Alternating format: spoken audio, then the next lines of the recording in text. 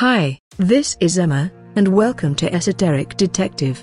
An electromagnetic railgun has been tested firing bullets at Mach 6 times the speed of sound.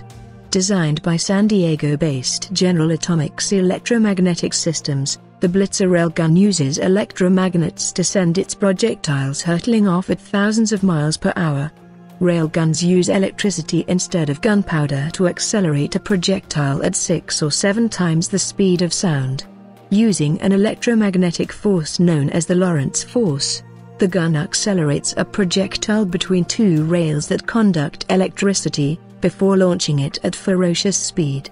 This means the railgun can fire further than conventional guns and maintain enough kinetic energy to inflict tremendous damage.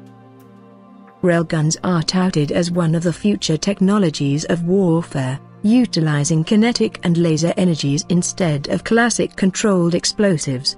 "We've got to move away from gunpowder," said Fox's defense analyst, Alison Barry.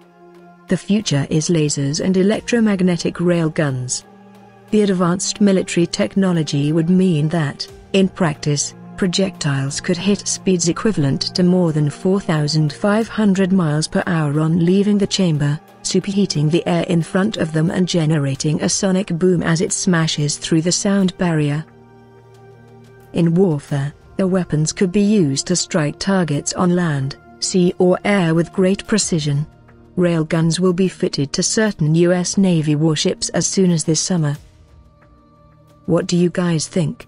Have we finally moved into the future of weaponry? Is our hundreds of years using gunpowder about to start coming to an end? Stay tuned and subscribe to Esoteric Detective to keep up to date with the strange and unusual. And please give a thumbs up if you liked the video. And do let me know what you think in the comments section. Until next time, goodbye.